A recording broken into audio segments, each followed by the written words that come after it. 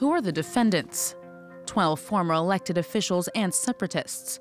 They face between 7 and 25 years in prison, and 9 of them are already behind bars. Oriol Junqueras, the former Catalan vice president, risks 25 years of imprisonment, the heaviest sentence.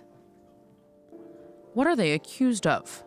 All of the defendants are accused of misappropriating public funds to organize an illegal referendum. But international observers criticize the charge of rebellion because the term implies a violent uprising.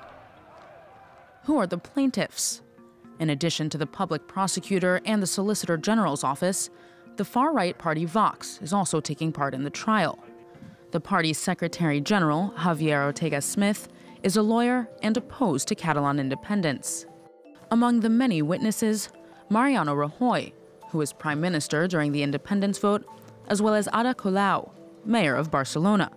She favors a legal referendum, though she is neither a separatist nor a Spanish loyalist. The most notable absentee, Carles Puigdemont, the former Catalan president, exiled in Belgium, is accused of rebellion, but Spain does not judge defendants in absentia.